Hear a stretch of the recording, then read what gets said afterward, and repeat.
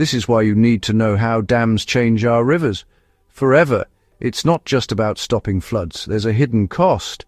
Dams control how much water flows down a river. That means they can prevent dangerous floods and protect people living nearby. Sounds great, right? But there's more to the story. Dams block the natural flow, so rivers lose their seasonal highs and lows. They trap sediment that would usually travel downstream, which means less fresh soil for farms and riverbanks. Fish and other wildlife struggle when their paths are blocked, and some can't survive the journey at all.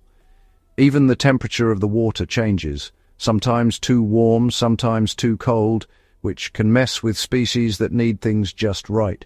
And when dams hold back nutrients, life downstream can become less rich and productive. So, while dams can protect us, they also change our rivers in ways we can't always see.